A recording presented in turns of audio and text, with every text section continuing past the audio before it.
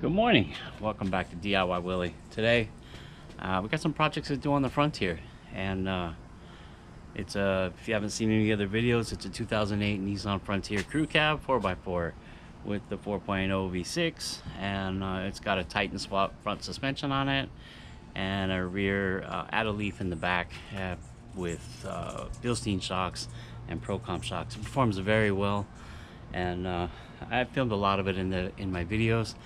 And I'm going to continue to do modifications to it. And today, well, we're going to put on some hood strut supports, I guess you call them. I don't know the technical name for them, but we're going to put them on.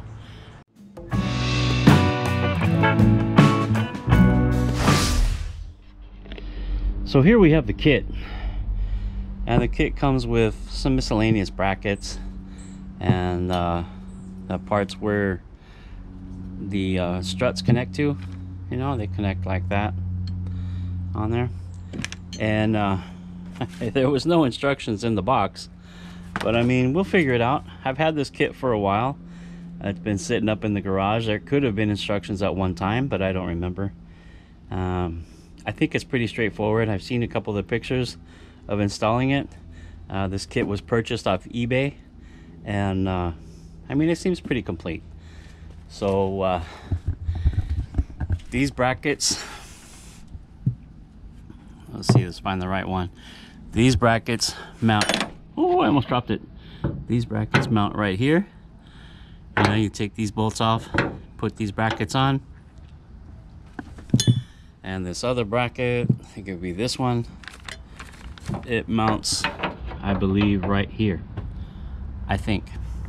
And then the hood strut would go kind of like that, I guess, something like that. So we're gonna figure this out and get it put together. Yeah, it would have to be there. Anyway, we're gonna get the brackets mounted and get this kit put on. Oh, one thing that's different about my truck, or this truck, than this kit doesn't accommodate for, is I have these lights mounted up here on the hood, and they actually bolt to one of the hinge bolts. And these brackets, I made these brackets, oh man, like 3-4 years ago, and it bolts here. Now, I've already tried to install this kit once before on the other side, and there's not enough threads for this bracket and that bracket. So I'm not quite sure what I'm gonna do yet. I think I'll show the install of putting it on there without the light brackets on there, just so you can see how easy it goes on. And then we're gonna have to figure out something for the brackets. I may have to weld the brackets, the light bracket, the light mount to this one. I'm not quite sure yet how I'm gonna do that, but we'll figure it out. We got time. And yeah, hope it all works out. Okay, so I'm gonna get some tools out and we're gonna get started on putting in those brackets. So we've got the brackets, and the brackets really, you know, I don't have the instructions, and they don't really have a side or marking or anything of what side they go on. So what I believe is they'll go on, I don't know if you can see that, they'll go on with this piece. I don't know what you call it, but we'll call it the little ball on the outside, like that. So this would obviously be the driver's side, and this one will be the passenger side. And then this one here, when you look at this bolt here, this bracket attaches to that bolt, and well, this would obviously be the driver's side. So we'll put these two together, and this one will be the passenger side. I don't know what these are for. I think these are for a different kit, for a different vehicle, along with these extra balls here too. So we'll just leave them there for now. Now, I think for my installation, when I go to put it on with the light mount bracket, I'm going to use different nuts.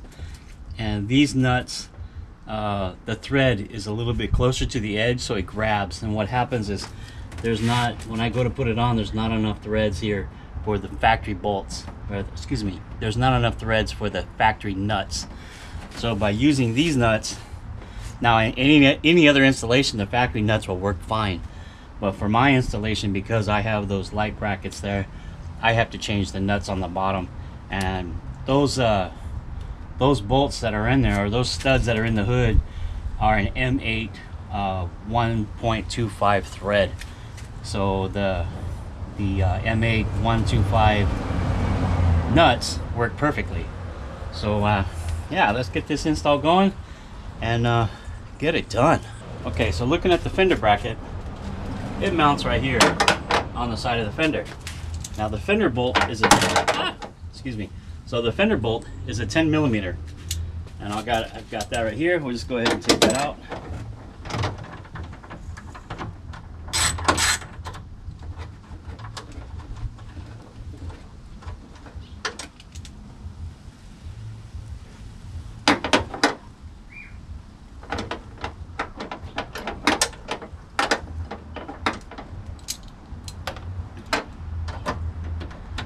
Get that put back in with the same hardware, factory.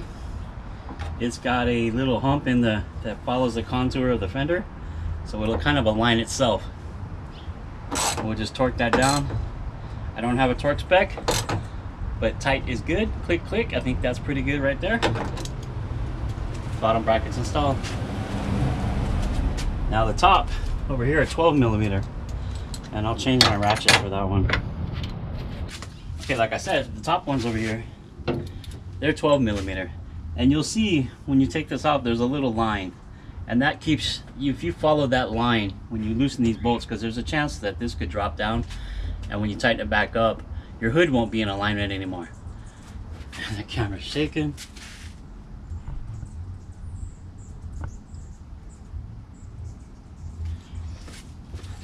Anyway, as I was saying, there's a chance that your hood won't be in a line anymore. So if you follow this line, you should have it back in the same spot. However, when you put this bracket on, it's really hard to see that line. But you can do it. So I'm going to go ahead and take this off.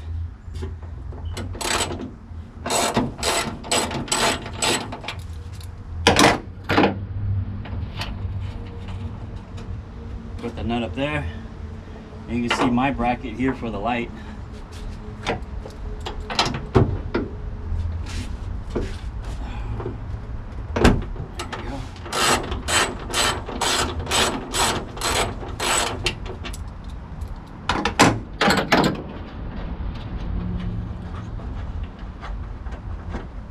Now it doesn't really move. I'm just kind of holding it with my thumb, and then I'll put the bracket on.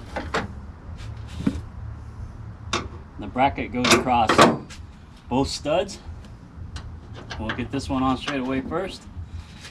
Go ahead and tighten it up. I don't want that hood to move. And you can kind of see right here, you're following that line. It's on there. And the bottom one, now normally you would just put the factory hardware back on, and let's see, I'll put the factory hardware back on. Now normally that would be as far as you need to go. And you could put the rod on and you call it done, right? But I have this other bracket, so I'm not gonna use the factory hardware on the bottom one. On this one, I'm gonna go ahead and, like I said, use the the M8 by 125 nut, and I'll put my bracket back on, hold it up tight, get the nut started, and that nut is a 13 millimeter. So I'm going to go ahead and tighten it.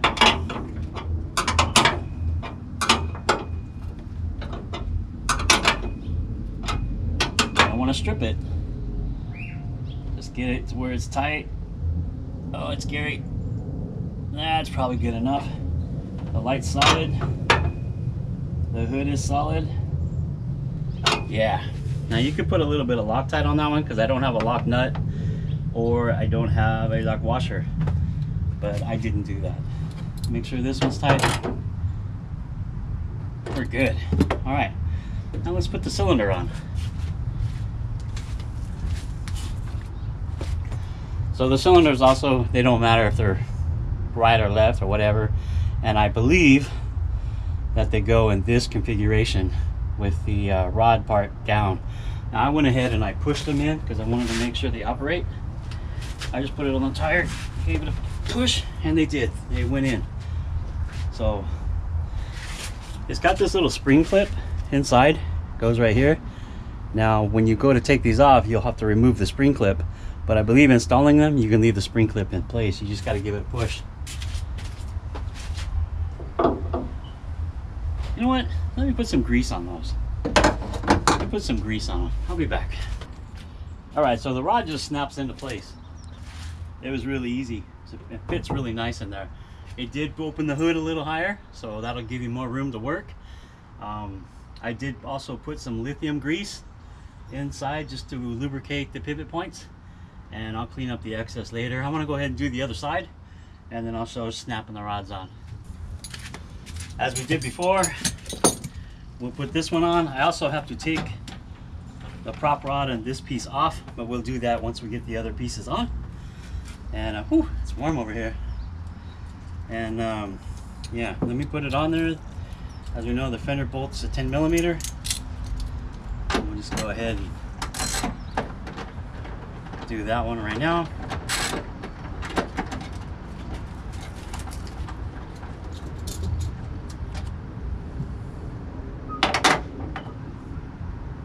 Again, these brackets center themselves, or they align themselves in the hole with this bead that's on the fender. You'll see when you install them. You just run the bolt down.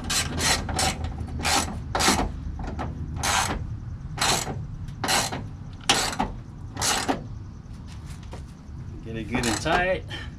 Torque it, click, click. That's about right there. Now the other ones, the fender or the hood mount is the 12mm. Go ahead and crack the bottom one first.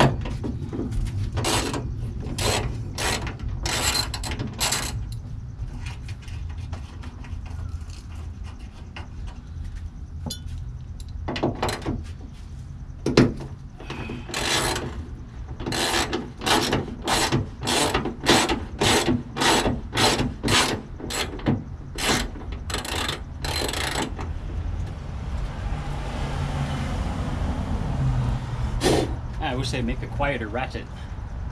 Ratchet makes a lot of noise.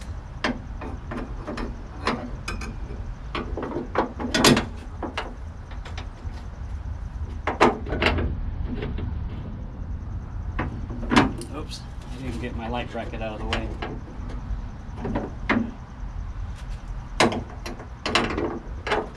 You just place the bracket on there like so. So after I got the install done, I went ahead and I took the hood prop rod out. And basically the hood prop rod is held in by this little, I'll call it a grommet or plastic clip. And I just took my screwdriver like this. I put a little bit of this towel up here to protect the paint.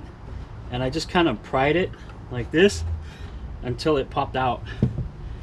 And then once it pops out, it's got a little bit, you're gonna kind of roll it out like that. And you see it comes out. This is that little thing. It's got 4 little clips on it that hold down to the fender, that holds the prop rod in, and that removes it. Okay, for the holder, for its store point, little clip that goes up here, kind of the same principle. It's just got little clips on the side. And what I did is I took the screwdriver and I just pushed them in on the bottom. I just kind of pushed the clips in and pulled up, and it popped right out. Now it didn't damage it at all. I'm gonna put these parts in the box and mark what it is, and if these struts break, I can always take this kit off and you know, reuse the factory stuff. Should work perfectly. So the install is done.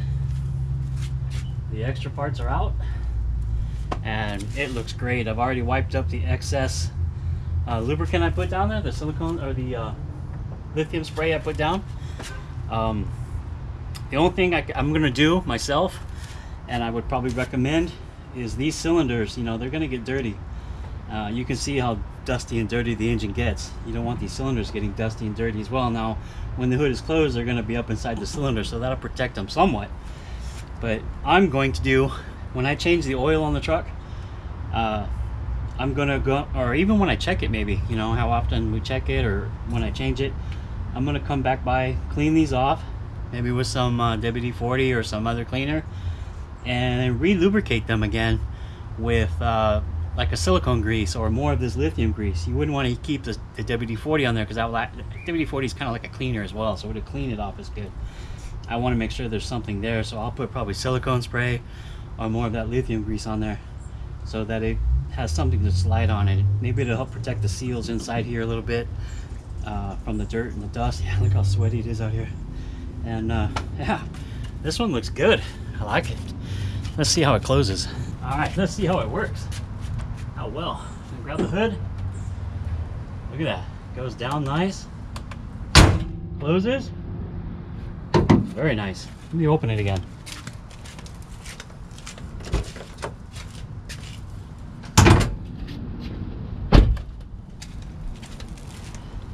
See opening it, how well it works. Oh wow, look at that. Oh man, that's a big improvement over the old prop rod. I like that. You know, I picked those up on eBay, and I think it was like 60 bucks. Wasn't bad. And very easy install. We'll see how long the struts last. I don't know if they're the best quality. I really don't see, I don't see any brand on them. We'll see how long they last, and if I can find a replacement. But yeah, it works really well. I'm impressed with the quality of the brackets, and the install was simple. I didn't have any instructions. I just basically saw the picture of that I used to buy it from, and installed the kit. And I did make the change on the bottom for those different nuts, because I have those other brackets on there for the off-road lights. But man, I mean, it works great. I really like it. Doesn't feel like there's too much tension on the hood, and it holds it up nicely. I was afraid it might be too tight and it might bend the hood or crease the hood, but no, not at all. Very nice. Well, I call that another DIY Willy project successfully completed. A good upgrade to the 2008 Nissan Frontier. I believe those will fit all the way up probably to the 2020, 21 even. Maybe the 22 is a different design. I couldn't vouch for that. I haven't seen the hoods, but I'm sure it would probably work all the way up through at least to 18 or even to 20. So it was a good, easy install. The parts shipped quickly, and man, I have nothing more to say. So if you liked the video, please give it a thumbs up, and subscribe if you haven't already. I really appreciate that. I know it's an easy thing to do, and some people forget to do it. I even forget to do it. But leave a comment. Leave a comment about the install or anything else you may see in any of the other videos. I'll leave a link in the description for the parts and where I got them. And well, it's been a great day. Beautiful day. Thanks for coming. Thanks for stopping by, checking out my videos, and I'll see you next time. Thank you.